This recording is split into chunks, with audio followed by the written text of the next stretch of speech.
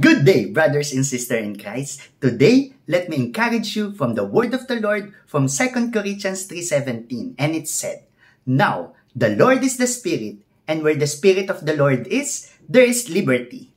Liberty and freedom are the words used by Paul to explicit, to ponder, and to sum up the experience of salvation through Christ Jesus. All believers are no longer slaves to sin. Yes, God is gracious because we can live under freedom and liberty.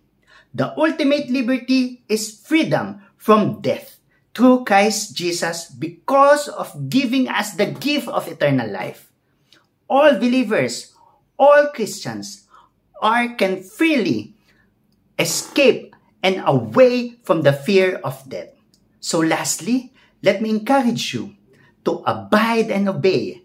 Read His words, hold His promises, plans, and power because He loves us. We can surrender everything to Him. He is our ultimate protector of our freedom. God bless everyone.